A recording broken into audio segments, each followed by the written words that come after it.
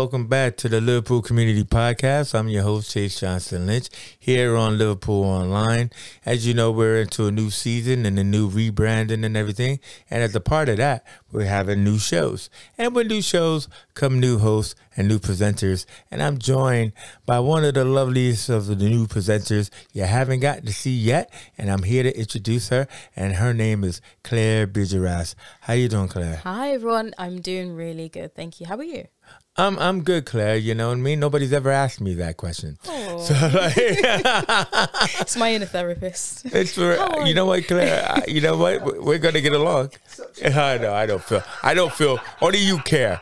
But like, you know, I mean, you know, I would like to also say, because I've said it many a times, that I also dabble into like a little bit of therapy, transpersonal psychology, by the way, and everything. When I took a course and all that. But so I'm gonna enjoy this conversation because Claire is not just a performance artist, very talented and stuff like that. She is also a creative psychotherapist, which I'm going to find out more about because she got some letters after her name and everything like that. But she's still in school, aren't you, Claire? I am just finishing my master's at the moment. Yeah. Nice. I did my master's at John Moore's and everything, but not in psychotherapy or in any type of psychology. But either way, is the fact that it wasn't creativity. So, hey, we get along. Now, the other reason why I wanted to talk to you, Claire, is because, you know, Claire is one of our new hosts here at Liverpool Online, and her show happens to be called the Creative Community Podcast. Yeah. I low-key kind of stole half of the title there, didn't I? Sorry about that one. You know what? I mean, know what it is? It's your producer, Blake. But like the thing about it is that because I used to be just a community podcast and everything, but then like, you know, I felt like, you know what? We're coming out of Liverpool. I have an American accent. Let's not confuse people. And so that's why I wanted to change the title to Liverpool Community Podcast. So that way, give it a little bit more of its identity. But then I saw, hey, we got a new show. Oh, do we? It's called the Creative Community Podcast. Is it? So I said, we need to hook up. No one told me about the clash of names, but I'm glad. It feels like we're like accompanying. You know what? We're a team, girl. Yeah, that's what it is. Absolutely. That's what it is. Because like we both do one-on-one interviews and stuff like that. You know, basically we believe in the 10 set of shows and everything which you're about to be completing of. You know, that's why we haven't seen the shows yet. But they're about to launch this week, I believe. But like in that aspect is that you decided, well, tell us a bit about your take on your Creative Community Podcast when I asked you about like the type of conversations that you're having in your one-to-ones. Yeah, so I mean, my initial sort of intention with the podcast as well was to just like platform local creatives, local organizations that might be up and coming or maybe they're already established, to give themselves the opportunity to have other people get to know them, for me get to know them, but also for other people to watch in and listen to our discussions and our discourse and be like, I feel inspired or I'm taking something away from this that I'm going to reflect on. So whenever I would sort of interview people, I never really had a like intention with what we were going to discuss. It was almost like, you know, if they had anything in particular, they might bring and let me know beforehand. But I always would say, let's make it as fluid as possible. And quite often we'd speak on topics around like activism and art or culture and how that affects things. But also sort of around the basic sort of necessities of being a freelancer, the experiences you get with that, whether that's being burnt out or being multidisciplinary as an artist and not knowing which hat to put on where and how to manage all that. And it's been a really great experience for me to sort of have this opportunity as well and connect on a one-to-one level with a lot of these creatives around the scene. See, what I find interesting about doing these one-to-ones with people, I mean, like, it's the fact that the way I look at it is everyone's important. For sure. And what happens is, we never feel our own self-importance. You know, it's kind of like I'm just a joiner or I'm just a painter. You know, I'm just something. And it's kind of like, yeah, but what you're doing means something to you and it might mean something to someone else. So like I always looked at my community podcast is like, here's someone in the community that I'm interested in hearing more from, and I think that you want to hear more from, and that's clearly also you as well. It's just that, let me just find out a little bit about you and have just these casual, conversations. So, but I'm also dyspraxic, so I need to mind map my ideas. So I like to go around in circles and stuff like that, to be able to figure that stuff out. But that being said, I'm also blind, so it's I can't even read my notes. So let me just ask you a little bit about your psychotherapy, because I think it's interesting is that your role as a therapist, you're working more intergenerationally.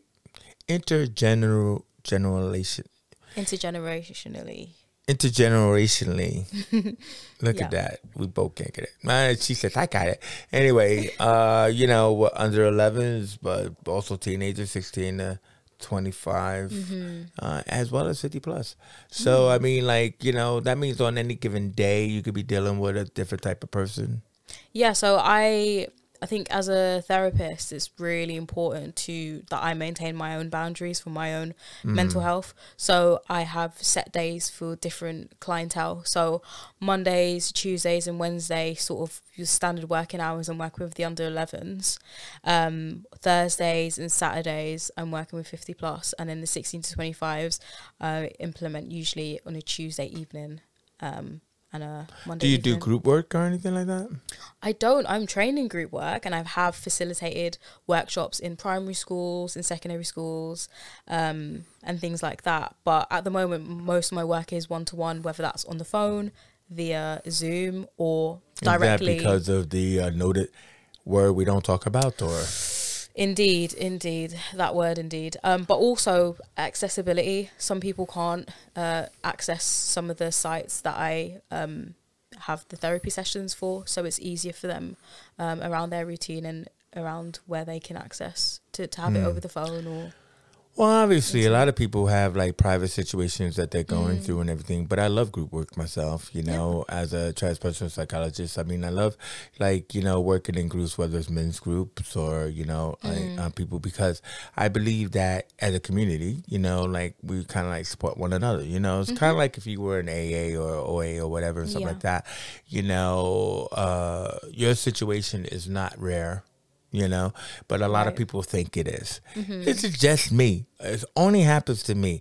And that's always the thing you have to kind of always, that's the first wall you have to kick down, is that you probably experienced that yourself. In your one-to-ones. Yeah, of course. And I notice, I completely agree with the whole concept of group work. I think it's really important. I've spent the whole day today in group work, workshopping, doing creative therapy and things like that. But yeah, you get that in sort of those one-to-ones, that battle with their inner self and also with the world around them, of almost no one gets it. No one understands what I'm going through. And I guess that's where I come in and sort of provide that space for them to sort of understand that what's going for them, what's going on for them at the moment is valid, is important, but also there are other people that you can connect with, that you can support each other with, and like you're saying, so community. Not to put you on the spot, but often every time I do. What do you recommend? So there's a difference between being an active listener and a reflective listener. Yeah. What do you recommend that as a therapist one should be when supporting others? Oh, well, it doesn't have to be you, but just let's say if somebody wanted to talk to a friend or whatever, what do you recommend that people be an active or reflective listener? I think it's really important to be an active listener. I think quite often when you have conversations, it can be difficult to have a response in your head or something you really want to say. So then you don't even listen. You're just waiting for the person to stop talking, and you're like, okay, now I'm going to say this, right? And I think there's something really valuable in listening to what they say and responding in the moment to that, rather than just being like, okay, finish speaking because I really want to say this. I really want to say this. But also what I think is really important is not every single person who's going through something wants to speak to a friend and speak to a therapist, wants a solution. Sometimes they just want to be heard. There we go. That's the answer I was looking for. And I think a lot of people do focus on trying to fix things. Yeah, that is wrong. And I think the whole process of speaking out loud to someone else can in itself provide a solution or provide some sense of healing for that person, and that might be all they might need. And I just needed to just get that out. Exactly. And you know, maybe it might settle them for a little bit, and it might come back out again. It's like, okay, well, let's talk about it again, and let's look at some ways things we can implement. And at that point, you know, that makes sense. But yeah. But I would like to just say, you know, if you're trained anyway, is just that I'm more of a reflective listener, you know, in a sense where it's kind of like, it's not like I'm trying to fix anyone. I'm just trying to listen. But like in that aspect is that, like, as you said, people just want to be heard. That's what I've always experienced, is people just want to be heard. But to show them that they're heard is to reflect back what they said. Of course. So when you reflect what they said, and like it's from a perspective of I've heard it and I'm reflecting back. It's not me solving your problem, but it's me helping you say, did I say that? You know what I mean? Yeah, and you can reflect in different ways. So, for example, one way that I can be an active listener while also being reflective is while someone's talking, nodding my head, going, yeah. Or I mirror their body language to show them that I'm listening. Yeah. Or, you know, things like that. So there's ways of doing both. Absolutely. No, exactly. You know, I love having psycho talk. You know, maybe that should be a show and stuff. So what I thought was interesting is that, Jesus Christ. Is the handwriting getting to you? It is a little bit.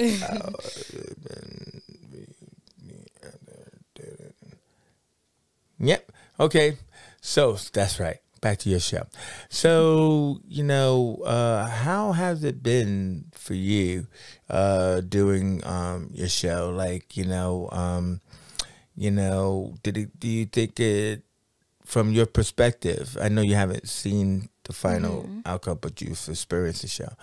Was it what you expected it to be from that perspective? I think it probably exceeded any expectations I had. I tried not to go in with that mindset of like, it has to be this, this, and this, because I have a real battle with perfectionism and trying to get things right. And I put that in quotes because what does that even mean? But yeah, coming out of the experience, and as well, like in the final episodes of like recording and reflecting back, it's been so insightful. And I think it just highlights again, you know, the importance of community and interconnectedness. Yeah. I think, because, you know, the connections that were being created or even sort of strengthened within these interviews don't just stay in the room, you know, it gets taken out, and we remember these conversations, or we then plan something based off something we've said within that session, and it's like, it's been great. It's not just like an episode, there's stuff happening after that as well between those people, and that's been something that I've been sort of really excited about as well.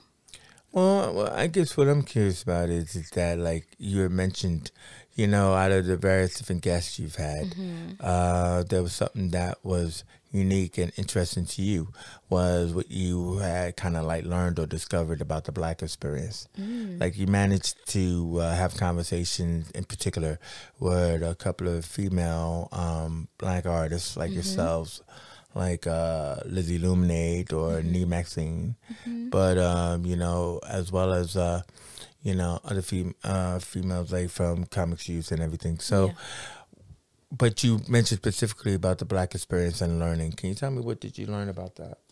I think, if anything, what I learned was, it's kind of funny based off the conversation we just had, but it's almost, what I've learned is like the shared experience is so important. I have always struggled with my racial identity. I mean, I was born and grew up in London, which is super diverse. And when I moved to Liverpool to study, it was only at that point I began to sort of really reflect on who I am and what is my racial identity? It never really crossed my mind enough to be like, it didn't feel like I had to pick something, if that makes sense. But, well, no, let's help us out. When you mean super diverse, what do you mean? I mean, I didn't feel like a minority when I was in London. Really? When I was what in part of school, London were you in? I was in North London, Hackney. Hackney, okay. So there's a lot of black people in Hackney. Yeah, But absolutely. what is your identity? Because I think you said at one point you're mixed, right? Yeah, I'm from mixed heritage, so I'm half Mauritian, and then on my mom's side, she's mixed. Further from that, so she's Kenyan, Portuguese, Indian.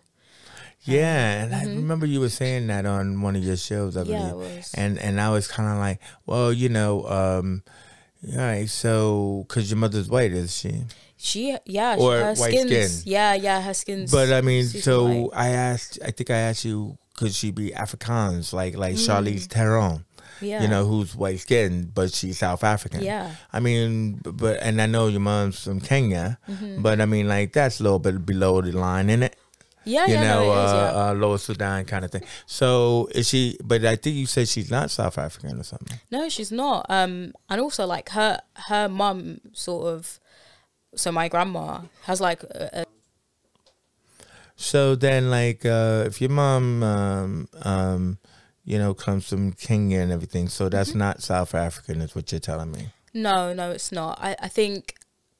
I didn't know much about my grandfather from my maternal side, but he sort of carried more of those sorts of Portuguese sort of. I don't even know how to describe it, but like visually, you could see he more of a Mediterranean, yeah, Spanish, definitely, you know, Arabic kind of feel. So exactly. It's a mixture and like yeah, and it felt like my mom definitely took that aspects. From her when she's grown up, because her siblings aren't sort of all the same as well. There's like the varied shades within them all. And her mum, so right. my grandma. Do you have siblings? Yeah, I do. I have 3 other siblings. And what shades are they? Again, we're all like different. So like my sister's like the darkest sort of. No. So we all have some sort of shade of black and brown. But like my sister's darkest. Yeah. Out of all of us, but we're all, and even our hair texture is completely different. Your what? Hair texture. Yeah. Like my sister's hair texture compared to mine, compared to my brother's, you know, it's all so varied. And I think what's interesting about that is that I imagine our racial identities are probably different as well from that in how we choose to present ourselves. Yeah. I just find it fascinating in the aspect of like when mixed race kids, you know, it's like, you know, because you grow up, this is my family, this is who we are, but then when you have to go to school, you know, those naughty kids want to separate you. It's that you're not as dark as she or as light as her or whatever stuff like that. Did you have to face any of that? It's actually quite frustrating when I look back on it. I think at the time I was just like, you're not black, and I'm like, okay, cool, and that was it. And it was like, okay, fine, whatever.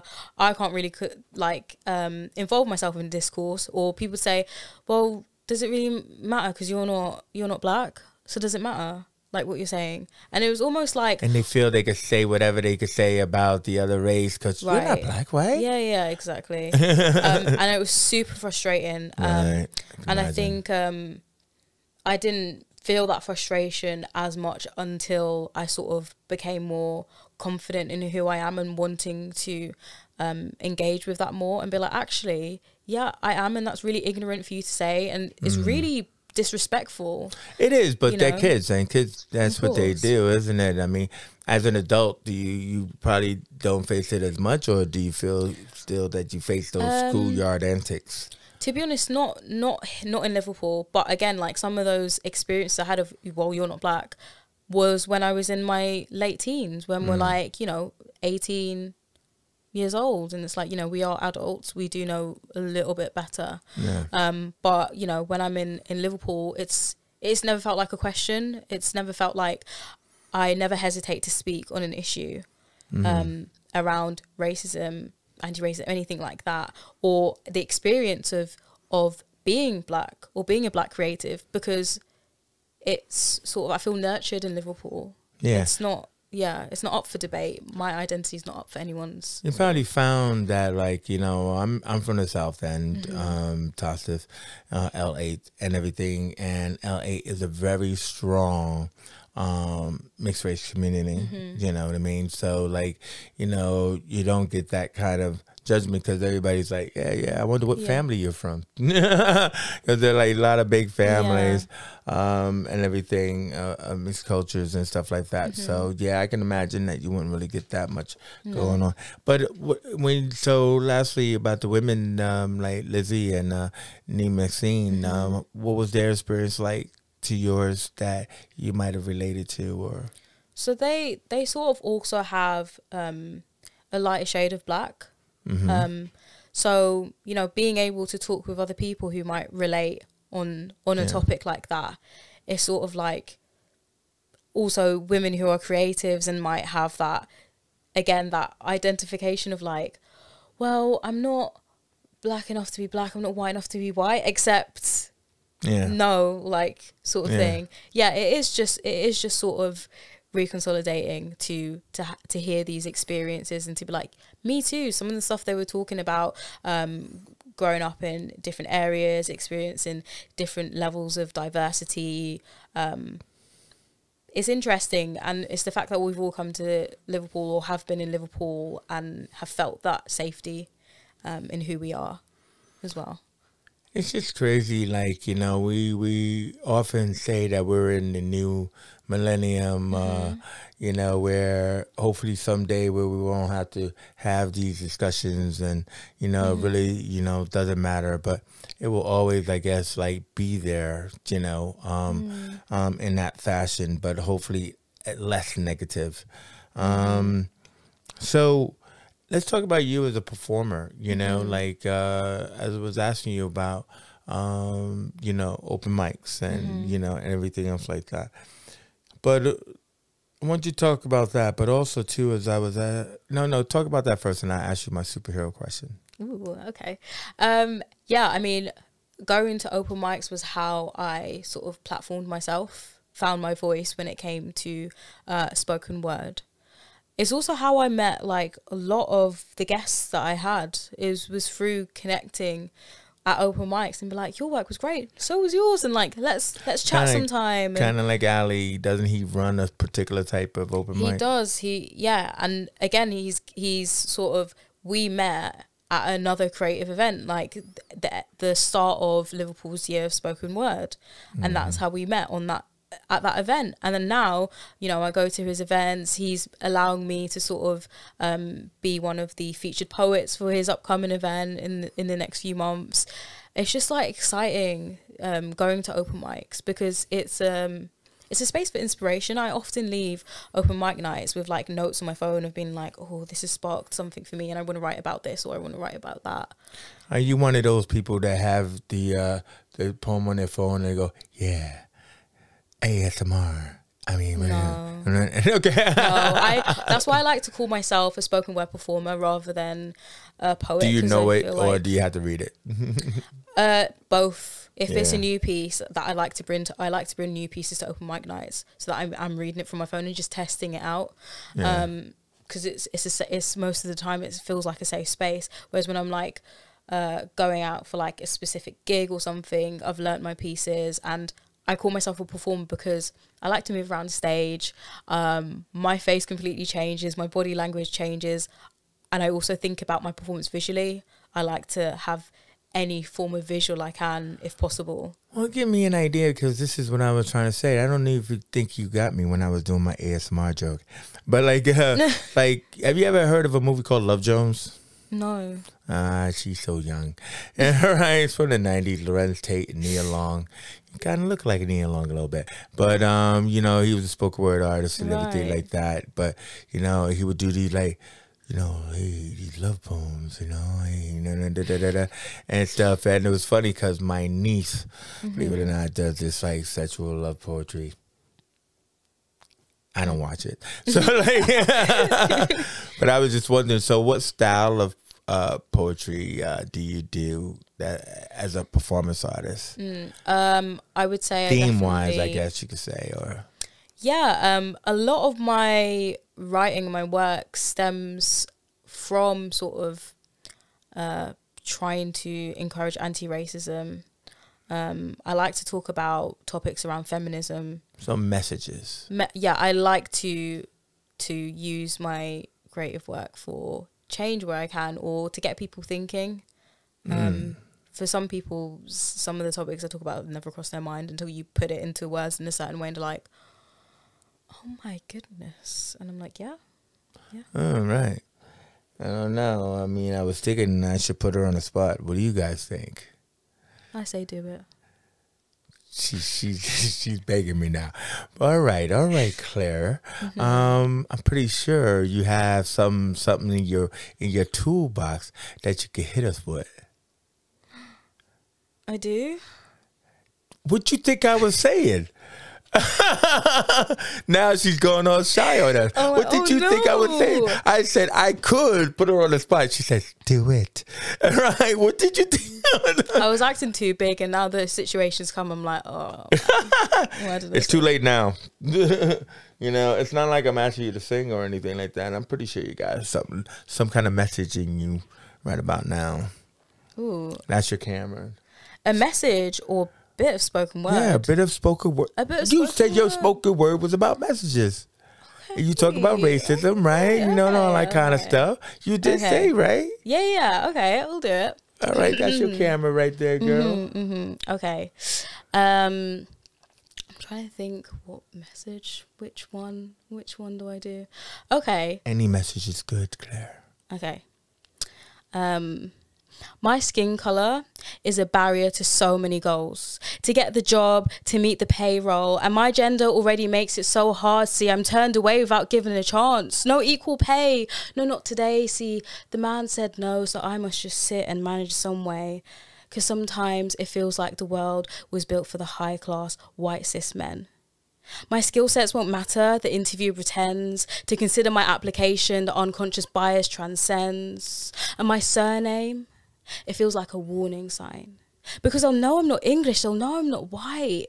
And my hair, it must be straight and tied up neatly. It has to follow rules that were made without thinking of me. But my hair frizzes up, see, it naturally curls. How do I stay presentable in the white world? Because being a woman is tough, and being a black woman is exhausting.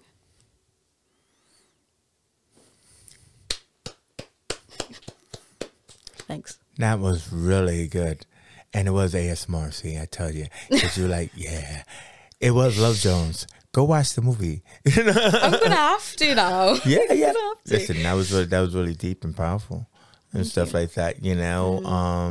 I think when people hear stuff like that, and you know, it's wrapped around the message, you know, they go, oh, you know, that's like smoke trails are coming out of my mouth, going, yeah, beatnik poetry. You know what I mean? No, very good. I have to come watch your show now. Where can people actually see your work? Is it online or anything? I have a few like on my Instagram, but I'm on. Yeah, but I've only seen pictures on your Instagram. Maybe I didn't click on any. There's videos. like I only have 2 videos, but I have like highlight reels at the top of my page before the photos that you can click on and like look at all the spoken word events that I have done or that I do regularly. Highlight reels. Oh, highlight reels. Yeah, okay. So it's like a little circle. You know, I thought this was some learning for me. I have highlight rules. You can only touch on this. So I have reels. That.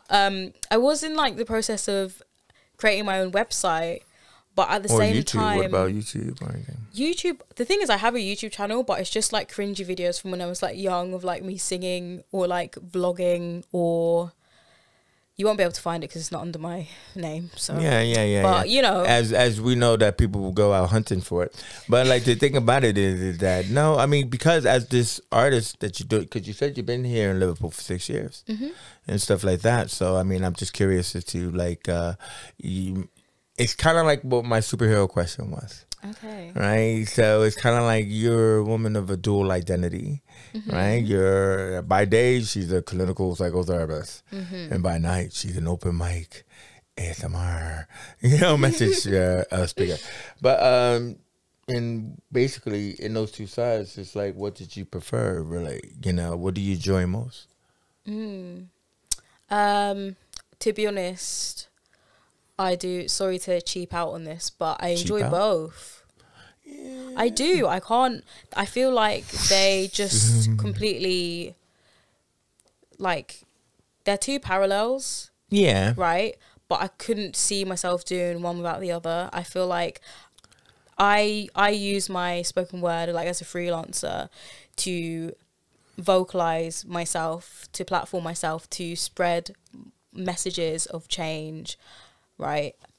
And I provide that for other people when I'm a therapist. I provide that space for them creatively. And I use some of the things that I use in therapy for myself. Sometimes I write spoken word pieces and it's just for me, and it's just for the therapeutic process of, I'm having a bit of a crap time, so I'm just going to write this out and then I'm just going to leave it and I'm done with it. Yeah. Well, I guess my whole thing about it is, let's go back to the superhero nature of things, because that's who I am as a fan. It's like the Superman and Clark Kent, Bruce Wayne and Batman, Wonder Woman and Diana Prince. They are two sides of the same person. Yeah. And a lot of people will always often say, it's like, oh, well, like, Batman is always Batman and his mask is Bruce Wayne. Right. Do you know what I mean? So, or Superman is always Superman because he's born Superman, and his mask is Clark Kent. Right, so the mask is generally the weaker side, or what could appear as the weaker side of the stronger personality.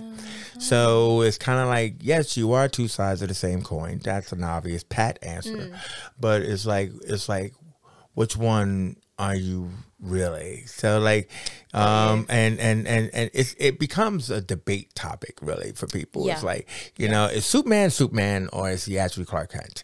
Which one is the real person and stuff? Like, and a lot of people will say that, Clark Kent is the mask because I can't be Superman all the time, damn it. Right. Do you know what I mean? I can't save the world. I can't be out there caring for others. I need to sometimes just, be me, and that will make me feel maybe have to look weak or vulnerable, but it also gives me less attention. And everything. So this is what I mean. I don't think people probably look at it this way, but it is that way, and if you looked at Batman and Bruce and Diana and Wonder Woman, it's the same thing, because one is the clear out there person, right, and the other is the vulnerable person that I could use this person to breathe. Got you. I would definitely say that, like, the mask self, as you described it, would definitely be my therapeutic work. And then that other sort of part is spoken word performer, creative freelancer. I think to get into therapy and to do therapy, I'm bringing my therapeutic self, whereas when I'm doing spoken word and performance, I'm at my most authentic. Inner and outer self. No, exactly. And I would agree with you, because it's like, after actually hearing that one poem, I would agree, because it's like, it has such power and depth to it. Whereas obviously when you're in your role of helping and supporting others, you're doing that, it's in your nature. But then again, is that you're still having to do that in service of their needs. Absolutely. And it's not like a service of yours. Your only service is the fact that I have to have my intentions right. Is that about right? Yeah. So, no, good answer. Also, good question. I always thought to praise myself. So anyway, only because nobody else is praising me. Self-love. That's right. Thank you. All right. So last question really is that, like, around, and I know a lot of people don't like to do this, but because this is kind of like also like a series review of like your guests, I was asking you, like, out of your guests, is there any favorites that you had? Yeah, I had a couple, to be honest with you. I really enjoyed my interview with Flood Theatre, and Comics Youth, Wherever the Girl Bands, and Nee Maxine. I enjoyed all of those. The first three that I listed, sort of, I either knew of them or they were my friends, and the energy in the room for that interview was just like, it was really high energy. it felt really nice. Like when we ended the discussion, it wasn't like a, whew, wow, we really sort of went in. That was hard. Like, that was hard pressed. That whew, one. Man. Yeah, it was like we came like, oh my gosh, I wish we could have like kept going. Like we could speak for ages and ages. Yeah. And I love those sorts of conversations to be having. And also I felt like they were all quite linked around sort of safe spaces within the creative sort of realm, I guess, specifically to Liverpool. And I just felt like it was such relevant topics we were discussing. I mean, I really enjoyed the episode I did with Nee Maxine as well, because it just felt, again, the energy was completely different to those other ones I mentioned, but in a really like contrasting way, in a positive way, I'd say. You know, we really felt like people, I guess I hope when people watch it, they can see that we're sort of learning about each other and understanding each other. And it felt really nice. And at the end, it was sort of like, wow. Yeah. Wow. I think a lot of people often talk about that, like, you know, because here in the situation, women interviewing women, you know, there's a lot of respect due into that, as if like there shouldn't be. Well, of course there should be, but so in that aspect, so when you have a positive experience of doing it, it just seems to be like, yeah, that was right. So that was really good and stuff, you know. Well, so either way is, you know, Claire Beerjeraz. You know, this has been really a great interview with my fellow colleague, new presenter here at Liverpool Online and everything. Her show should begin within the week or fairly soon and stuff. And, you know, what's great about that is that Creative Community Podcast, Liverpool Community Podcast, we're siblings, not sibling rivalry and everything like that, you know. So like this is my show, and then she would interview me on her show and everything, and like it's good to get to know one another and everything like that. So lastly, what I'll say is, because you gave us a bit of your talent there, give us your social handles so people can find you and those highlight reels. Absolutely. So you can find me on all social medias at Claire Beerjeraz. And that's not true, because you're on Insta as Clary. That's just my username is at Claire Beerjeraz though. You can change so that shows you how old I am and everything, and I do not understand social media. No, but it is, my ats are all at Claire Beerjeraz. And you can change the... At least there's not another Claire Beerjeraz out there and everything like that. There's so you're easier to find. I hate those names where it's like you try to find somebody and it's like there's like about 5 to 10 different versions of the same name. Yeah. And which then one? they never put their picture up and everything. And I'm like, who? It's like, guess who?